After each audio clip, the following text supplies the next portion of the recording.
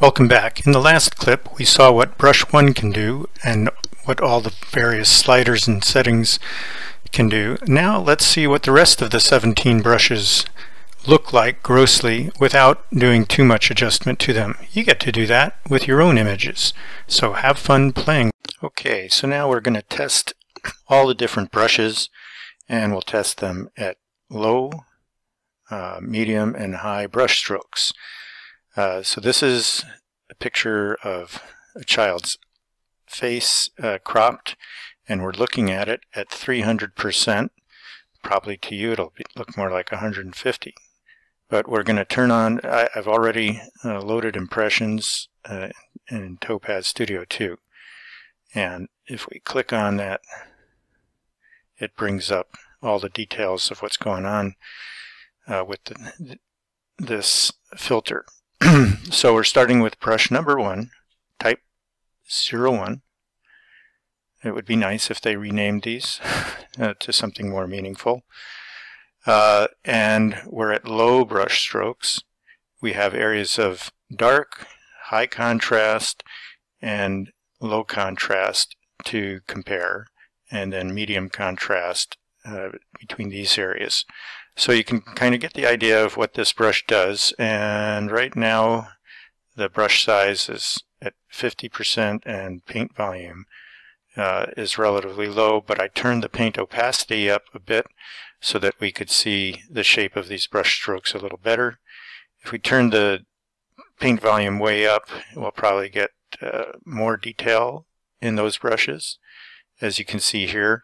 And on some of the brushes that works out pretty well. On others it adds too much artifact. By the way, I have turned the texture of the background to original so that we don't have gaps as we get into these finer brushes. So that's type 1 at low, at medium number of brush strokes, and high number of brush strokes. This would be more like a Rembrandt, and this more of an impasto type stroke. Okay, so now let's come up and compare brush type 1 to brush type 2.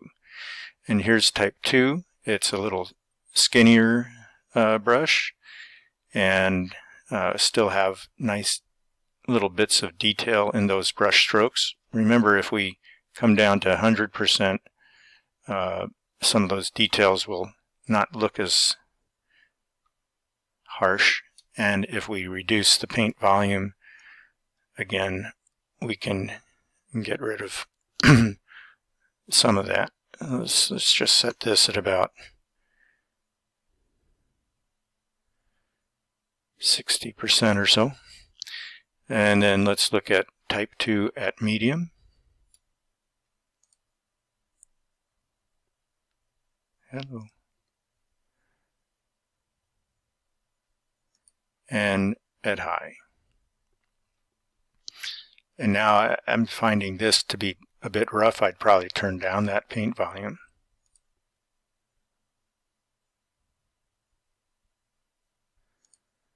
But we're going to go up and look at type 3 at low.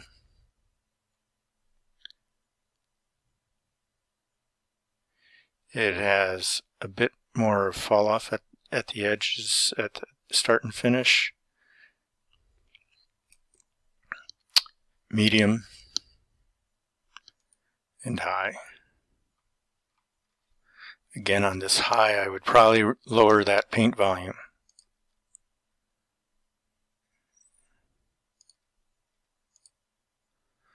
Alright, so now let's go to type 4. This is more of a chalky, dry brush stroke, if you will. And I would probably go really low on some of these settings to get that chalk feel. That's at high. This is at low. medium, and high. Here's a little heavier dry brush, like charcoal or something, at low, medium, and high.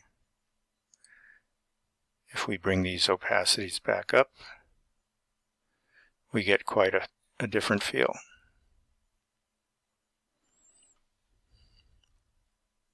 So you can see you just have to play with settings. Experiment, find the look you're going for, and for the image size you're dealing with. It's going to look different. Okay, so this is adjusting brush strokes on type 6. That's another adjustment you could be making. Let's put it back to 50% for comparison. Low, medium, and high. If we go back and bring up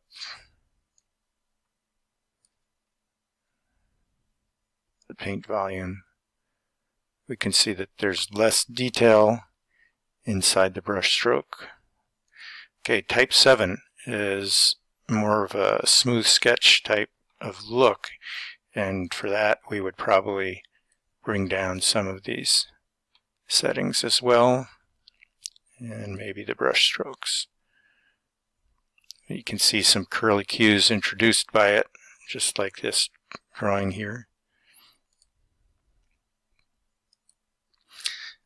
Bringing up the large brush volume here, you can see a lot of artifact being introduced, so always zoom in and see if it's doing what you want. Same thing with the paint volume.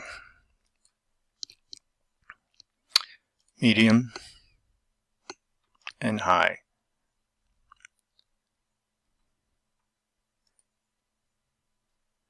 A straighter brush stroke on low. Very nice. Medium and high.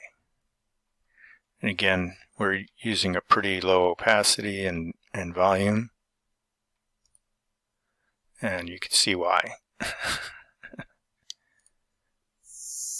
Alright, next type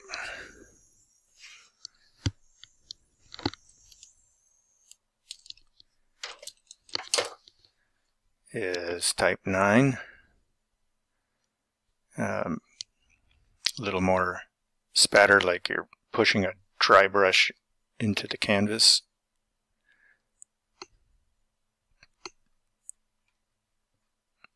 And low,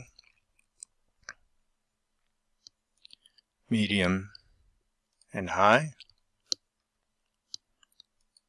Type 10. I'd probably start bringing that volume up again. Maybe the paint opacity.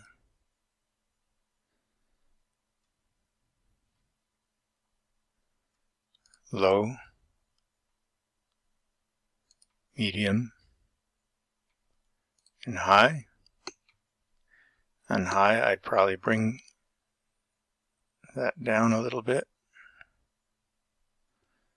It depends the look you're going for. If you want harsh strokes like that, you can do it, but I think it's a stroke for a more realism type of painting. Here's the one next to it. We're on type 11. Low,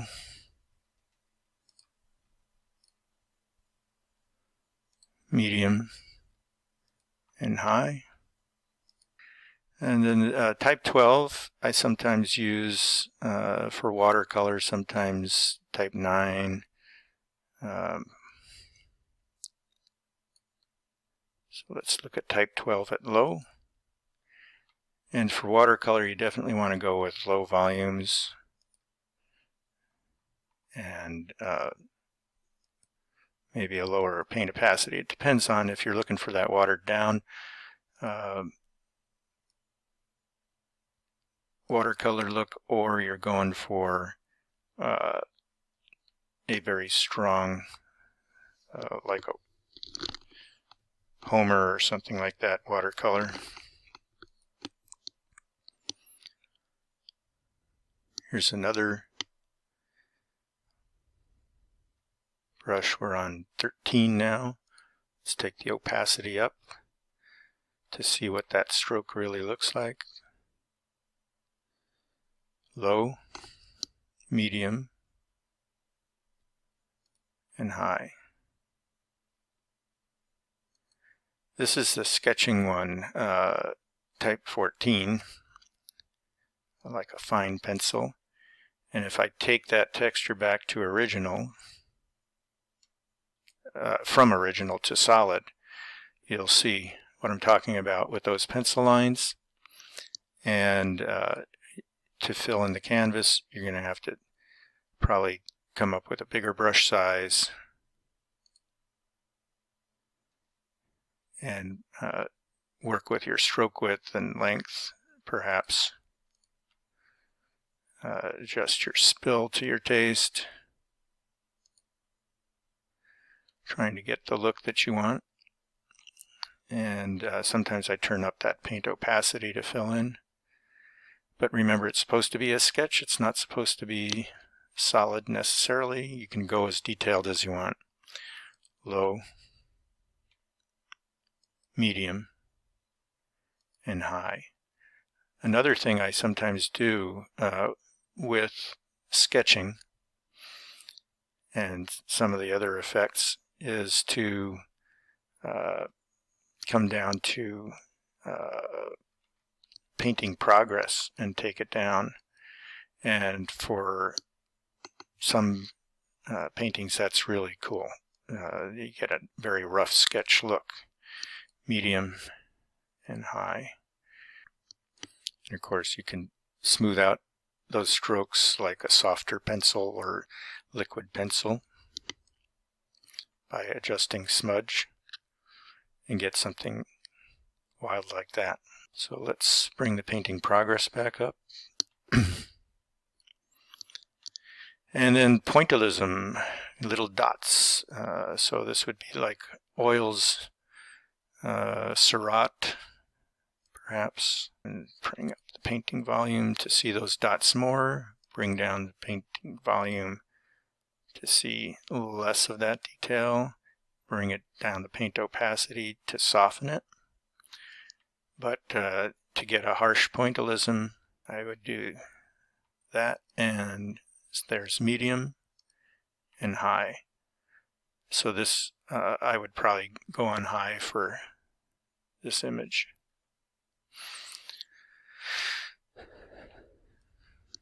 All right, we have just a couple left, and I can see by the image here that this should have more opacity at the edges than in the center.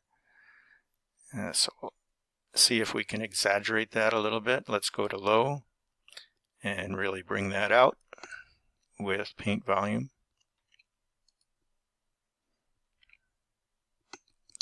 And the paint opacity is pretty hard. So I can see down here definitely we've got a little more edge to it. Here you can see more edge, and I'm not sure I like it quite that heavy. That's at low, medium, and high. So if you want daubs of paint where you're pressing with the brush in the center and squeezing more paint out towards the edges, that's a good one. And here's just a more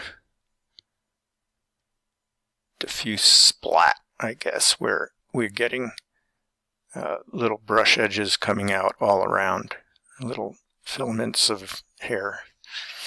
Low, medium, and it looks like medium would be great for this brush to get the detail of it, and high. Okay, so that's running through all 17 of the brushes. Well, that was tedious. Now let's see the brushes in action. This could be more fun. Please proceed to the next clip in the playlist.